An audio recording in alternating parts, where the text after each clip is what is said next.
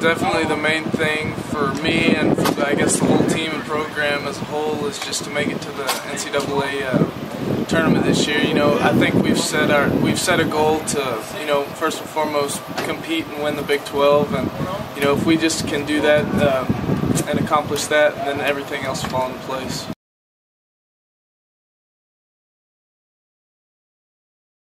You know, it's kind of a crazy day. It was I was actually headed to work out in the morning and got a call from Robbie Kilcrease, and he said, "Hey man, you just got drafted by the Dodgers." And I thought he was joking with me at first, just because I hadn't talked to the Dodgers. I talked to several teams, but never the Dodgers. And you know, it was just one of those deals where the Dodgers called me about 30 minutes later and talked to me, and that's really about how it was. I mean, it's a dream come true. You always want to grow up thinking, you know what, have a chance to play professional baseball, and it was a really dream come true, and it was a lot of fun.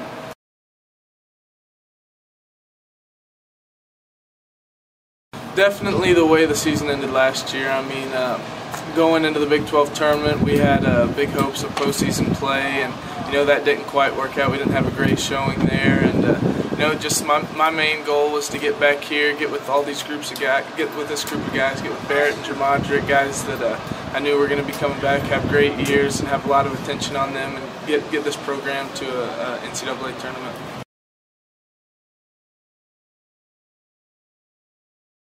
You know, it was a lot of fun. I just kind of been sitting around all summer working out, and I felt it'd be a great opportunity to go and get a few at-bats leading into the fall, and I feel like it really helped me, give me some confidence coming into this fall and going into the spring, and helped me. It really just prepares you mentally, because you know you're going to struggle at times, and it just really helped me going into this fall.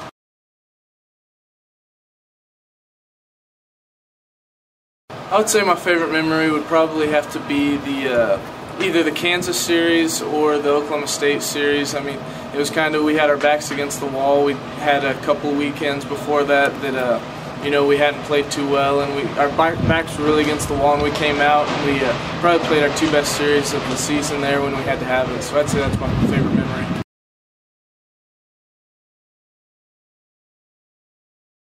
You know, it's just one of those things where you know, it's something I've taken a whole lot of pride in growing up, is whenever I've been struggling at the plate, you know, I try not to take that with me out into the field, because I mean, you have a guy up there on the mound that's battling, and he expects you to do everything you can. So you know, I just try to save as many runs as I can, and hopefully come up with a play every now and then.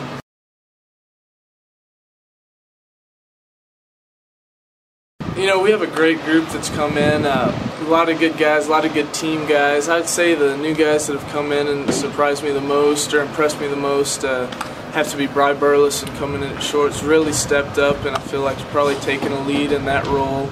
And also Reddick, he's done a great job out here. You know, as far as pitchers, I feel like Shane's came in and done a great job and put himself in a good position. But I mean, really everybody's done a great job. Everybody's been working really hard, and really looking forward to the season.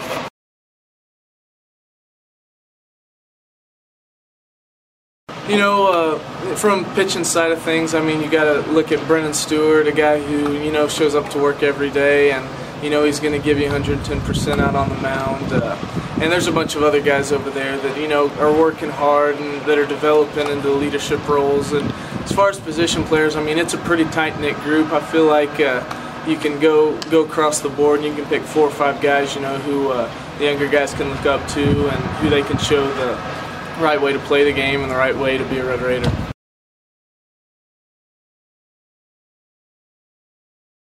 You know, I'd say just, you know, just putting in hard work. I mean, the coaches preach, you know, in order to get results on the field, you've got to put work in off the field. And I'd say that's probably something that's really helped me the most, and just staying with it. I mean, staying with an approach, trusting the work that you put in, trusting that's going to carry out onto the field.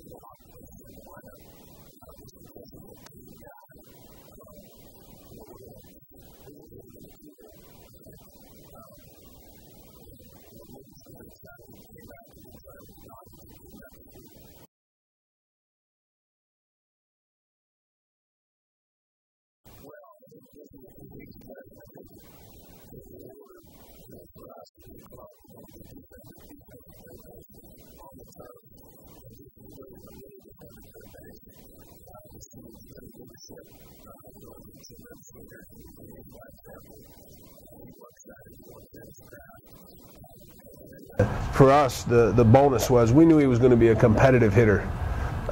We didn't realize, I don't think, how good a hitter he is and has been since he got here, and then carried it right over through the summer in the Cape, and then out here in the fall. He's been a great hitter. So he's really the complete package for a college baseball player, and he's going to get to go play professional baseball, and we'll see how far he goes. But he's a great kid, great worker, great teammate, great guy to have around.